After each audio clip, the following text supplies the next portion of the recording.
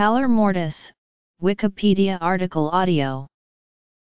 Pallor mortis, the first stage of death, is an after-death paleness that occurs in those with light/white skin. Timing and applicability.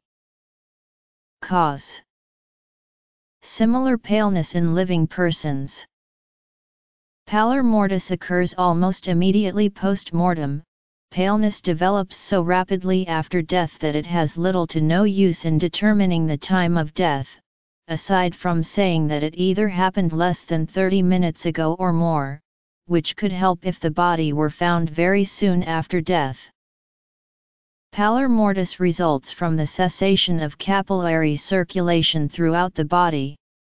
Gravity then causes the blood to sink down into the lower parts of the body, creating livor mortis.